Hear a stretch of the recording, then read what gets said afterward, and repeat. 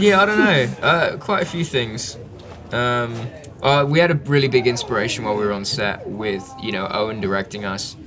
He's a terrifying, belligerent director. You know what I'm saying? And he just showed up drunk every day on set. He was an absolute nightmare, and it really got us, you know, through the shoot. So it's a testament to you, mate. Yeah, thank you. I like to scare people. So unprofessional. No, I'm kidding. But Owen was actually the one person that we needed more than anyone else on this film, because it was a film that really had to punch above its weight, given the limitations that we had in terms of, you know, scheduling and all of that stuff. And Owen's energy levels were so high, and there were a lot of times where I think the four of us, you know, needed that, and the crew needed that to have a shining example of that to sort of push us through, because we had to keep our energy levels up the whole way through the film. There wasn't really a quiet moment. It goes from 0 to 100 really quickly, and then we're running, we're facing, you know, different enemies and all that stuff. So we really did have to keep it, you know, at that threshold. Yeah, so. I thought you'd answer what you were afraid of was the idea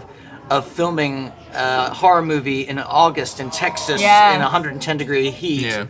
And having to run constantly through woods all night long. Yeah, it was not. There was a lot of running. A lot of running. A lot of running and screaming. I've learned not to say publicly what I'm afraid of, because then people will use that against you. So I want to publicly say I'm afraid of money.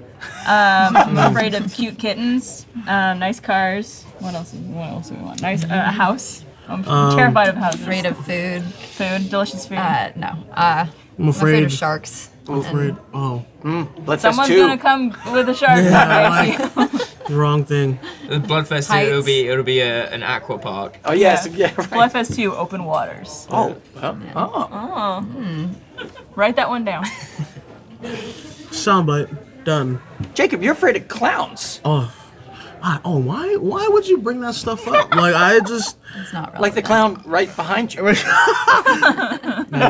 lying. But, yeah, clowns, I'm really afraid of the dark. Afraid of commitment. Terrifying. But, so if you were in a romantic relationship with a clown at night... that would be the wrap. I'd poop and piss at the same time. You get over your fears pretty quick, though. You like killing 4 birds with one stone. Passing out in front of it, yeah. What do we do?